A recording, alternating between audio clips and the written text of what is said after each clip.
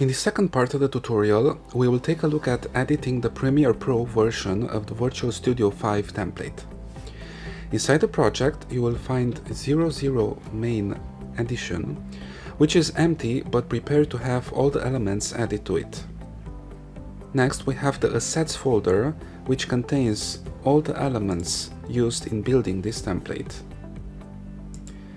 Then we have the Elements folder, which contains the intros, the lower third designs, the transitions elements, and finally we have the Scenes folder, which contains all the angle studio shots.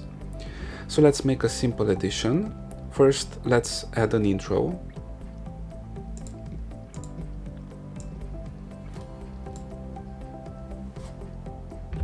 Let's also add the intro text title.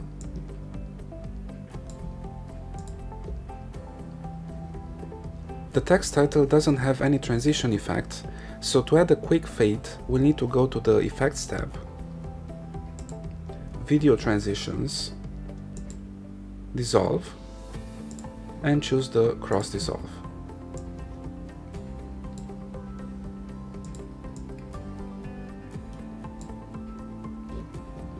Next, let's add angle 01 and angle 02 into the main edition.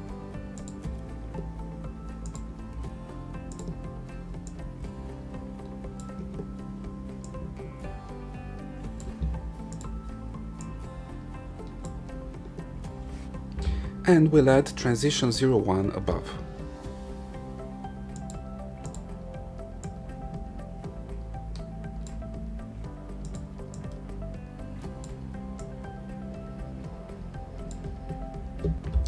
Inside the angle 02 sequence, there are two empty video spots, one for the talent chroma key and one for the screen video.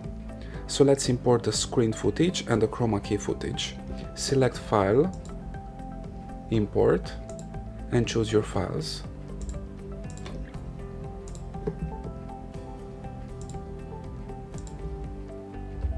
Drop the files into the sequence.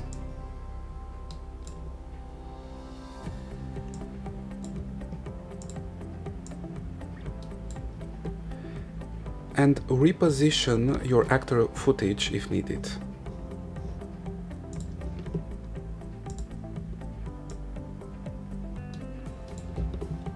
Now let's add the lower third in the main edition.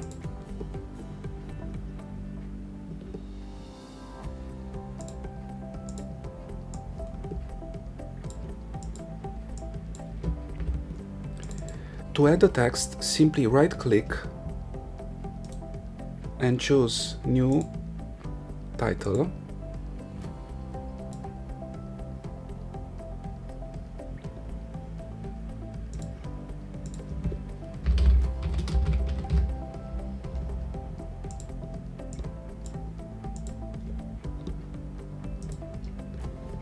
And then place it on top of the lower third. And finally, let's take a look at adding your logo. Open up the logo sequence, import your logo,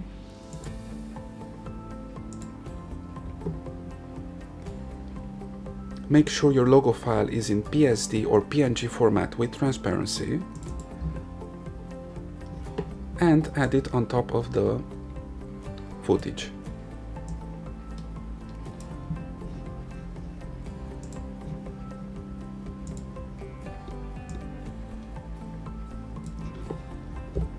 Now let's take a look at rendering this project. Select the main edition and choose File, Export, Media, choose QuickTime, HD, and click next to Output 2 to set the destination path of your file.